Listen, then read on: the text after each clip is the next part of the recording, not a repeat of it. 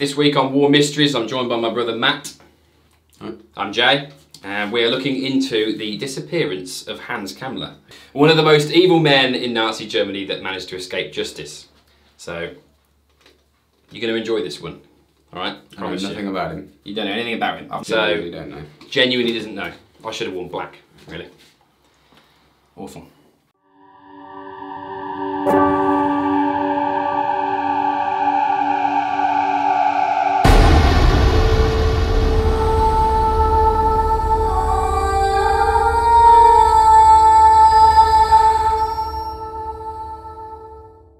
So, Hans Kammler is this guy.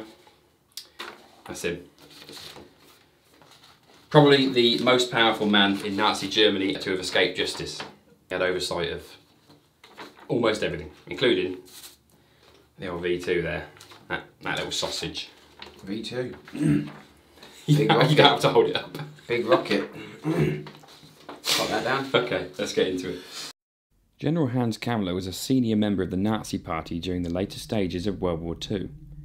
He was directly responsible for a number of projects and programs, including oversight of weapons manufacturing plants and concentration camp administration, as well as having been appointed General of the Waffen-SS, the military arm of the Nazi secret police.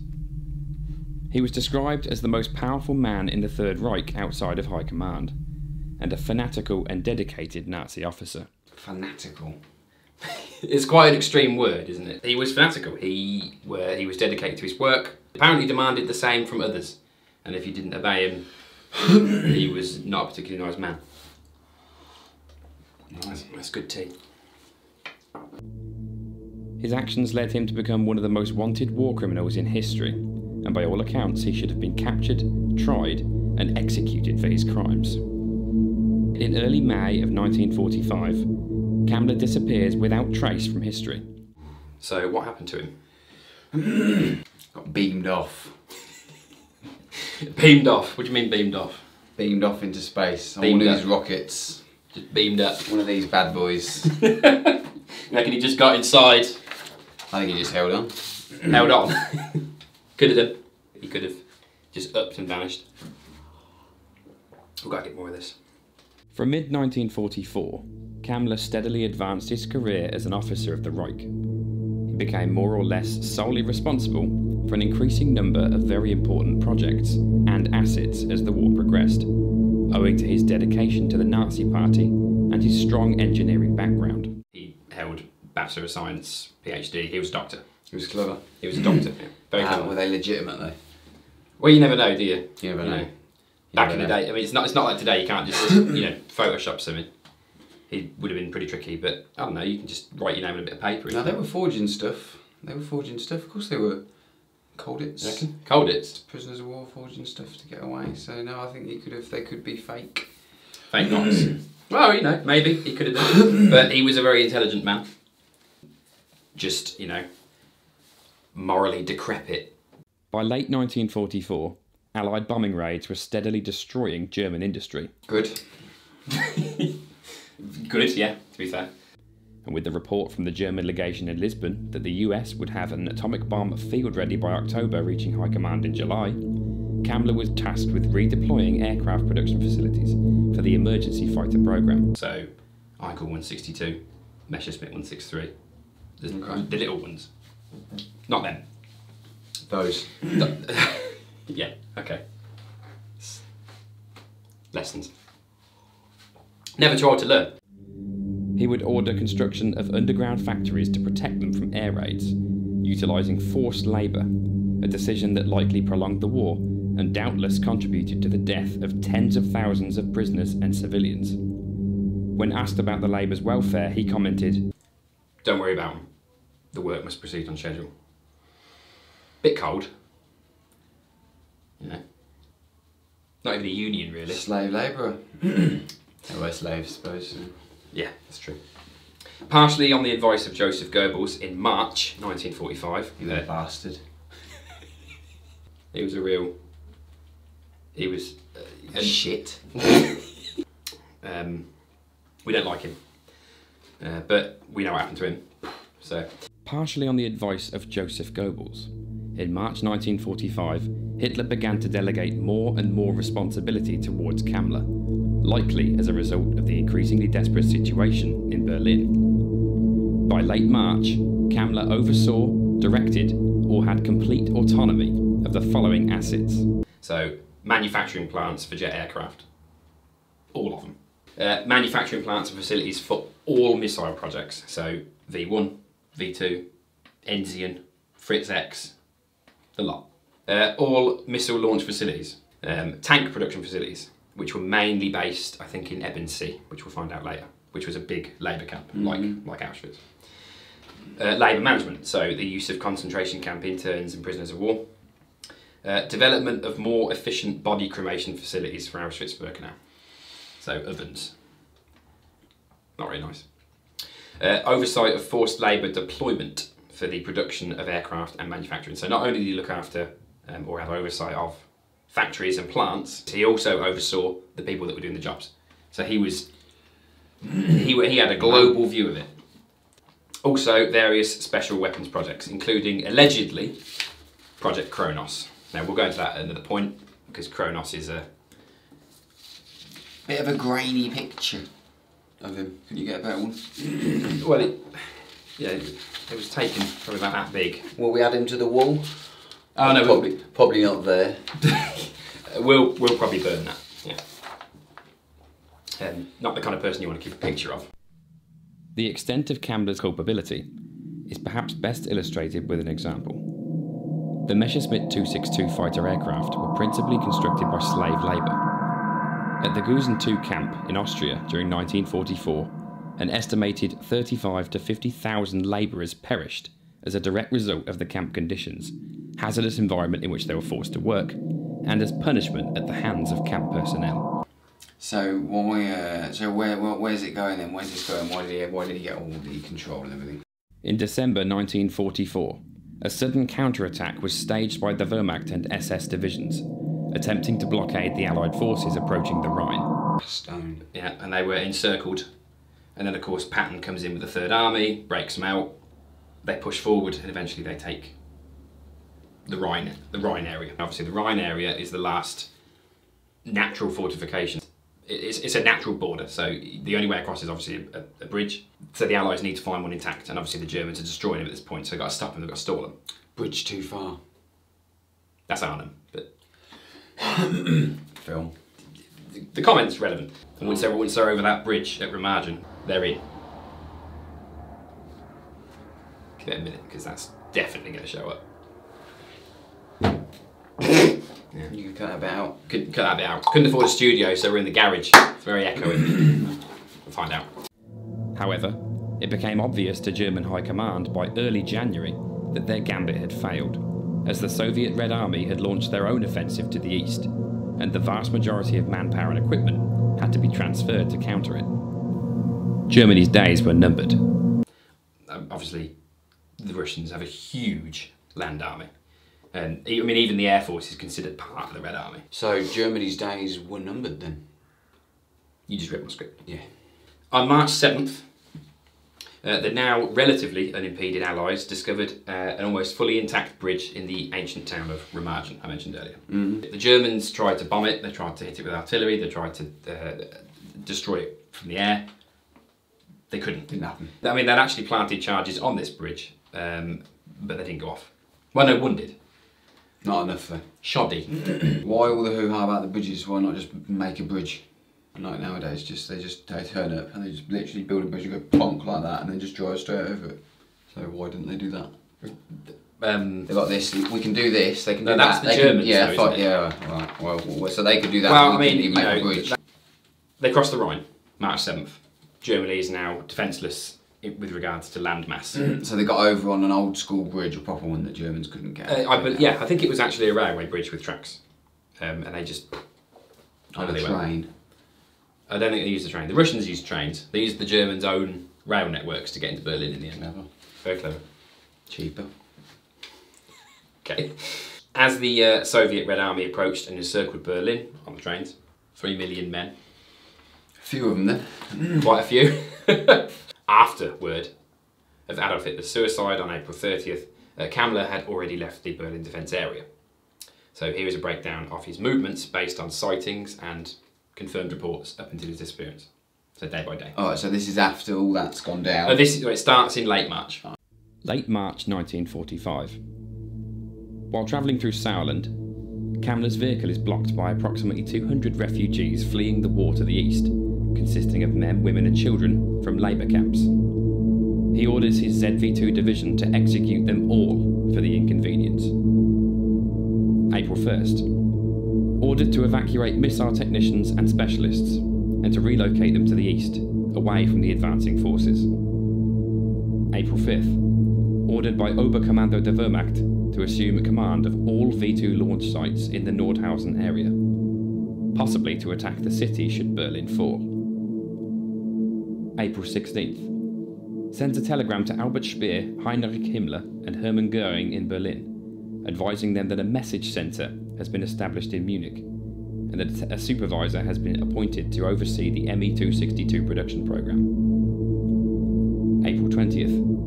Arrives in Salzburg with a number of technicians and personnel, spending time at Himmler's Kommandostelle. His crib. Himmler's crib. Just chilling at Himmler's crib. What would you do if you were at Himmler's crib? You'd probably just check out the artwork. Da Vinci's The Mona Lisa would probably be there. Have some nice whiskey that I can't pronounce. Just generally live it up. Party like it's 1939. Yeah. April 22nd. According to a recovered diary entry, Kammler arrives in Linderhof, having apparently departed Salzburg the previous day, much to the annoyance of locals. Accompanying him are some 600 men, and in good quality vehicles and trucks. He turns up with his chaps, all in trucks, cars. They book out all the Premier Inns. Yeah. Completely. All the Hotel Ibis. Yeah. All the cheese. All the wine. All the ladies. All the beer. Beer's gone. Killed all the... Okay, let's keep a lid on that. April 23rd. Sends a radio message from the Linderhof area to his Berlin offices, ordering his manager to organise the immediate destruction of all V1 equipment in the Berlin area, and advising his staff to then evacuate to Munich. He presumably does not know at this point that central Berlin is already occupied by the Soviets. Approximately April 25th. Inspects the Messerschmitt research facilities, at the time housing experimental weapons including the Ensign missile prototype. Which at the time... They don't really need those anymore. No? Just went off to do a random inspection, even though they don't really need, even though it's likely they get bombed. Still keeping up on the health and safety checks. I like it. Efficient. Yeah. Very efficient. You know, true to the cause. Looking after his own. While on site, rocketry specialist Werner von Braun claims to overhear a conversation between Kammler and his subordinates, detailing their intention to hide in the nearby Ettal Abbey. See, I'd have been out there by now. I'd have been gone. I'd have been to the Argentina by now. They caught this other guy then. This Werner. Werner. Yeah, he's very famous. He went over to the US during Operation Paperclip. Nazi? He claims he was just a member. Who you needed to be? Just a member of the party, yeah. Was he condoning it? We never know. He's dead now anyway, so, you know. April 28th. Kammler departs Linderhof and is again headed for Salzburg, where he attends a tank conference. He's really chilling out, isn't he? Considering he's pushing his luck a bit now. Considering the Soviets are there taking over, he's calm. He's really chilled about it. Yeah, he's not fussed. Still fulfilling all his diarised appointments, tank conferences, health and safety checks at Messerschmitt factories. You know what I mean? What good would a tank conference be at that point? And then afterwards he goes to inspect tank track production and special projects. Getting niche. Oh, he might be in denial. You reckon? Well, denial. Just going through his diary, bombs are going off. Literally Americans, British and Soviet troops running all over Germany. And he's just checking his diary every morning and still hitting that Panzer conference. Shortly afterwards, he moves on to Ebensee, visiting Villa Mendelssohn to inspect tank track production facilities and other special projects. Ebensee also houses a large forced labour camp. Lot on his plate. I think they all had lot on their plates, didn't they, towards the end? So. Yeah, well, they kind of lent on him heavily towards the end of the war, which is why he's such a big deal. Not even a glimmer of worry at this point. April 30th. Munich is taken by Allied forces. Hitler apparently commits suicide in the Führer bunker. May 2nd. All organised resistance in Berlin ceases. May 4th. Kammler allegedly arrives in the Tyrol region to visit his wife. He is said to provide her with 2 cyanide tablets during this time. 2's a bit excessive. I mean, 1 will kill you. 2, just make double sure. She might lose one. Just because she was... One for the dog. A bit forgetful. For the dog. May 5th. At 4 AM, Kammler is claimed to have left Tyrol, bound for Prague in Czechoslovakia. May 7th. The last alleged eyewitness account of Kammler in Prague is made by Ingeborg Alex Prinzessin zu Schaumburg-Lippe. That's a stupid name. That's ridiculous. Admiral Karl Dönitz, newly appointed successor of Hitler, orders the unconditional surrender of Germany. At this point, Kammler effectively vanishes, and only circumstantial evidence is available as to his whereabouts and ultimate fate. Let's explore what may have happened, about which there are 3 theories. The first theory, he's dead.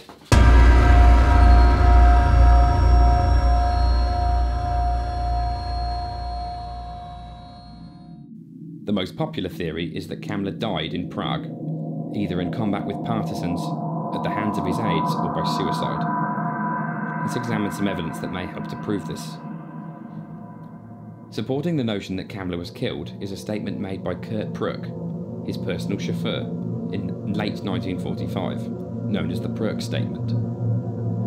Pruck said that he saw Kammler's corpse and attended his burial, and that this happened on May 9th, 1945. How's that then? That's the day after VE. It's 2 days after Germany capitulates.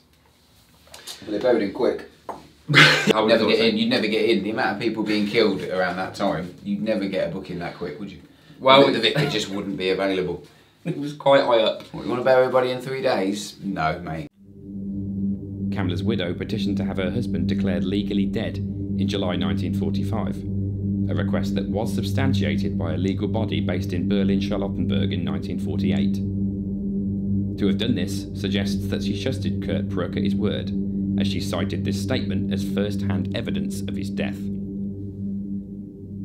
No sightings of General Kammler can be confirmed or proven beyond reasonable doubt after he left Linderhof in early May, and this could suggest he was killed in the following days. Kammler himself was said to have spoken to a member of the Helferinnen Corps in Prague, stating, "The Americans are after me and have made me offers, but I refuse them." He then went on to add, "They won't take me alive." He's in Prague. He knows the Yanks are coming. Oh, Scheiße! Those Yankee doodles! They won't take me alive! Well, they got him.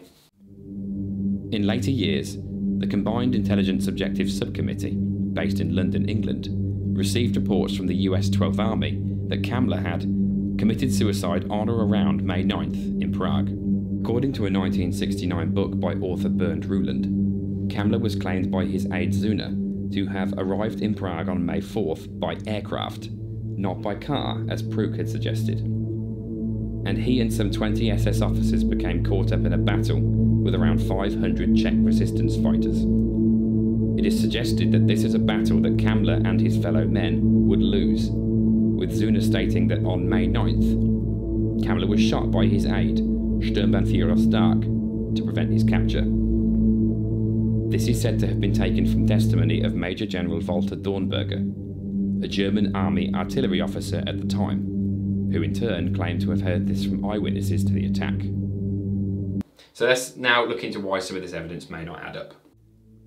By early May, most, if not all, of the Nazi Party members, officers and conspirators would have known the war was effectively over, and would have begun to consider their options.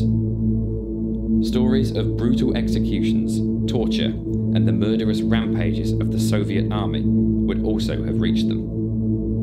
This would naturally have led to a preference in surrendering to US, British, or Canadian forces in the area, who were seen to be more lenient.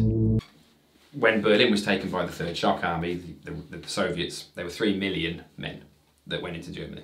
The Germans had 40,000 civilians and 45,000 army officers and soldiers left. That's it. Not good odds. Not really. No, I wouldn't. If I'm not a betting man, but I wouldn't put money on that.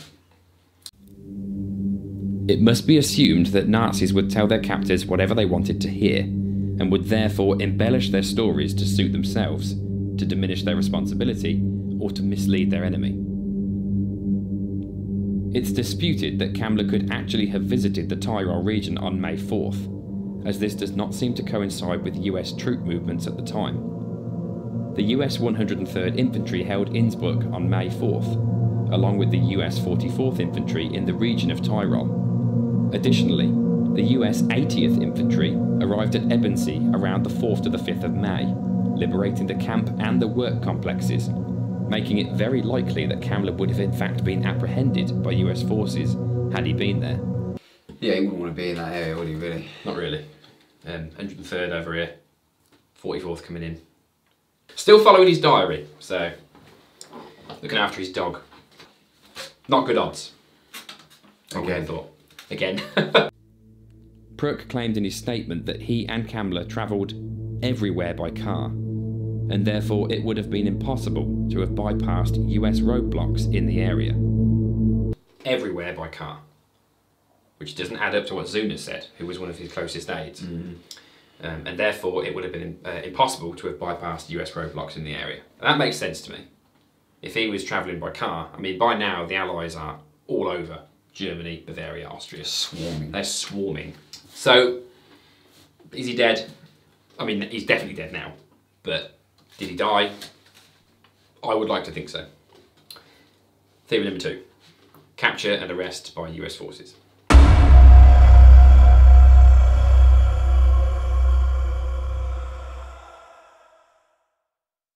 Extensive search efforts were already in place at the time, as part of the later declassified Operation Paperclip, and Kammler's broad oversight of advanced experimental aircraft production, access to documentation, and the locations of the prototypes, coupled with his well-documented background of engineering, would have made him a very high-profile target for acquisition. He's very, very clued up on all this, because he's had oversight of it. He's an important figure. He knows some good stuff. He knows some good stuff. He's got some good information. On May 21st, a thorough inventory of personnel involved in these experimental rocketry, missile and aircraft programs was made by US forces, including those stationed at the Peenemünde research facilities, a facility that Kammler oversaw. Kammler would almost certainly have been high on this list, if not present already. A 1949 investigative report made by Oscar Pack clearly stated that Kammler was arrested on May 9, 1945, in the vicinity of the Linderhof Oberammergau Messerschmitt experimental works. The place he went to do the... Where he was chilling with Himmler in the Commanderstelle, with, all the beer. Other evidence does seem to suggest that Kammler was indeed here, such as Werner von Braun's testimony that Kammler intended to hide in the near abbey. So that does support that. Behind a gravestone. Poignant, since he may soon have been under one. He believed Kammler escaped, possibly in the direction of Italy or Austria. Now, Italy is probably more likely in my book because that's where his wife was. Or Austria, which was further from the front lines. Similar food. Similar food, yeah. Sausage. Yeah. An investigative file was created for a General Hans Kammler at the time, including several possible locations in which he could be hiding, such as Munich, which suggests that authorities were indeed after him. This is substantiated by reports that he was spotted in the Harz region as early as April 8th or 9th, and clearly points towards a manhunt. A retired serviceman, Donald W. Richardson, who was involved with both Operation Paperclip and the Alsos mission, claimed on his deathbed that I supervised one Hans Kammler until 1947. He was held in a maximum security prison with no mercy, no hope, and without seeing the light of day until he hanged himself. Now, the Alsos mission was a detachment of personnel who was supposed to be looking for the German atomic bomb project. It's always on a deathbed, isn't it? I mean, bring this information to light a bit earlier and bloody do something about it. Leaving it till the end. Yeah. Tommy, I looked after Kammler. Irresponsible. And he's a military man. These testimonies do not offer any concrete evidence that Kammler was ever apprehended, however. So, he may have been captured and then killed. He hanged himself, that other guy was saying. Well, yeah, a lot of the top-ranking officers did. I mean, Himmler killed himself, cyanide. I think Goering shot himself, I can't quite remember. Additionally, Kammler's widow would doubtless have been contacted, or at least interviewed, by military personnel after the war, and yet she still insisted on having her husband declared dead. No trace of Kammler's name can be found on any documents of arrest, nor has any quantifiable evidence of interrogation or escape come to light in subsequent years. Okay. Nothing hard that says General Hans Kammler dead, or General Hans Kammler tosser, or General Hans Kammler locked him into prison without any hope or any mercy. Deceased. Yeah, dead. Had Kammler been taken to the US as part of Operation Paperclip, his identity would have been altered, but his physical appearance would have remained the same. And no one came forth to say so. And there is evidence to say that people were offered financial incentives to finger the, not literally finger them, to root them out. Root them out. Finally, no war crimes trial was ever held for anyone who was represented under the name Hans Kammler. So there are no official documents. But having said that, a lot of them have been lost. A lot of them have been locked away. There's just nothing on paper that says this piece of shit was put in a prison cell and died. Nothing like that. Our last proposal is less popular, but perhaps the most sinister. So, proposal 3, he got away.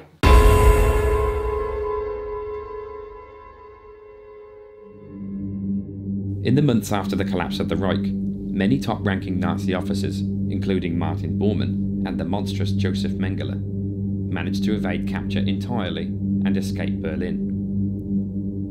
Some were never found. Could Kammler have similarly slipped away? Joseph Mengele, the angel of death, he escaped. Bastard. Argentina, in particular, was known to have been sympathetic to the Nazi ideology at the time. Railroad networks were thought to have been in place by March 1945, allowing Nazi officials to escape capture from the advancing Allied forces. Given that there is no grave, no corpse, and no physical evidence of a body, nor any concrete evidence of capture, execution, or trial, it is at least logical to suppose that Kammler may have escaped. Makes sense. Got away. Yeah, he could well have jumped the border. Maybe. Probably not. His extensive network of colleagues and knowledge of likely areas of interest to the Allies would have been a huge advantage. By simply avoiding these hotspots, he could greatly increase his chances of evading his enemies. He would have had access to a huge variety of transport. Experimental planes, experimental vehicles, tanks. He knew exactly where they were. He had oversight of the lot, so he's got a huge advantage. But on the other side of the coin, those are going to be hotspots for the Allies, and knowing where those locations were, all he had to do was avoid them, and that would massively increase his chances of getting away. Probably left on a bike, push bike. Running away from the Allies, tanks coming after him, bombers, fighter planes after him, and he's on a push bike. German engineering. Conceivably, these machines would have had superior range and speed compared to Allied technology of the time. A popular, though admittedly unlikely theory, claims that Kammler fled to the location of Project Riser, a vast network of underground tunnels beneath the Owl Mountains in Lower Silesia, where he traded blueprints and experimental weapons for his freedom. Riser is German for the giant. And the giant, or the Riser project, was a huge network of tunnels underneath the Owl Mountains towards the end of the war. They were digging big tunnels. It was thought perhaps to be the headquarters of High Command if Berlin fell, or possibly a secret weapons project. The Operation Paperclip personnel were very interested, which is where this next bit comes in. Indeed, a number of Kammler's blueprints were found in the personal possessions of one of the scientific leaders of the Alsace mission from this place. So what do we think? Well, personally, I think he's dead. I mean, he's dead, but I think he was killed. He might have escaped, and therefore escaped justice, because he clearly had no conscience. So, I would like to believe that he was killed. Preferably, brutally. That's what he deserved. It's chilling to imagine that he may have escaped to freedom. But in reality, he most likely died in combat, or was otherwise killed in the closing days of the war. He was a well-known and recognised officer, and the chances of his evading such an overwhelmingly determined and prepared force are slim. Yeah, he wasn't a very nice man. He was a tosser. It was a real piece of work, especially being in such a position of power. Unfortunately for historians, vast quantities of documentation and physical evidence were destroyed by Nazis of all ranks in an attempt to conceal their crimes, and it must be assumed that Kammler followed suit. That said, until solid evidence surfaces, we will probably never know his fate. Depressing end. Yeah, there he is. Through that. It's a good shot. Alright, I need another cup of tea.